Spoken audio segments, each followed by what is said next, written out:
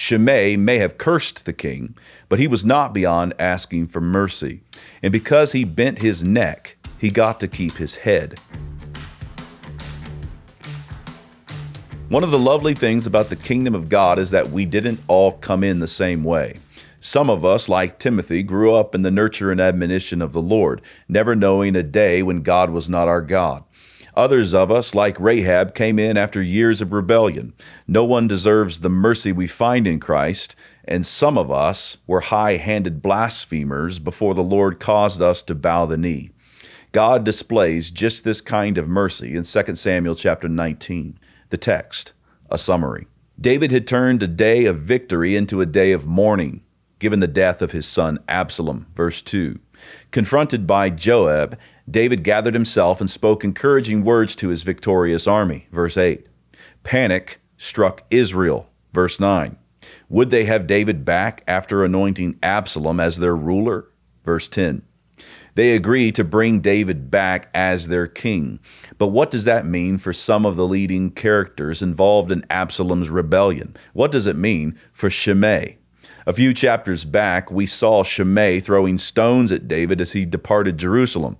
David would not strike him down then, but perhaps he was willing to upon his return across the Jordan and back into Jerusalem.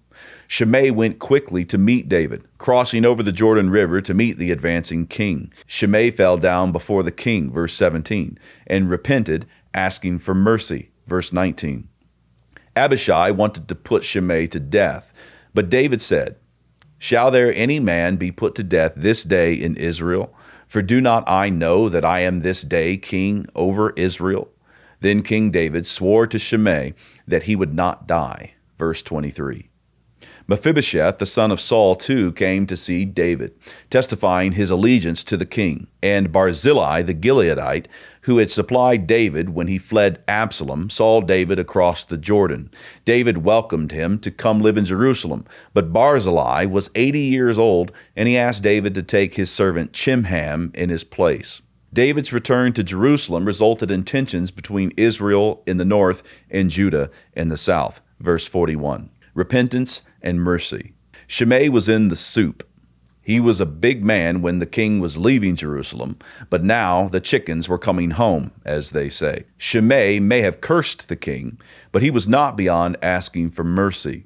And because he bent his neck, he got to keep his head. The Lord Jesus Christ is the kind of king who is good and kind to the undeserving. There are many Shimeis in his kingdom. And this is encouragement to every God-curser out there to turn while you still can and find mercy bowing before the King. The plain truth is that there is no time to wait. Today is the day of salvation. Shimei went to King David in haste, we're told in verse 16.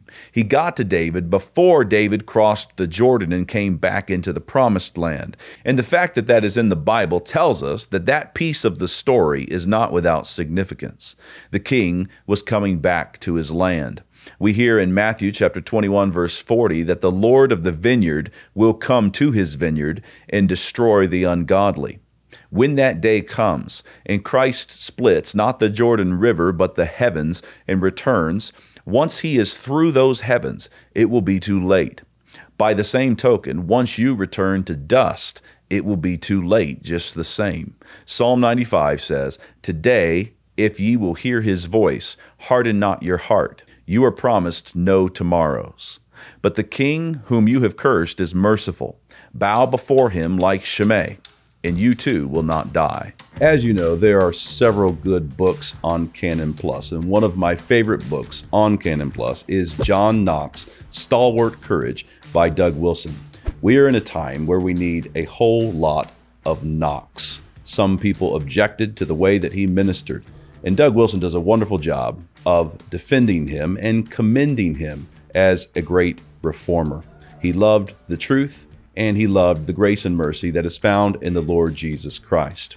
You have the opportunity to listen to this book on Canon Plus, and you have the opportunity to get started for only 99 cents.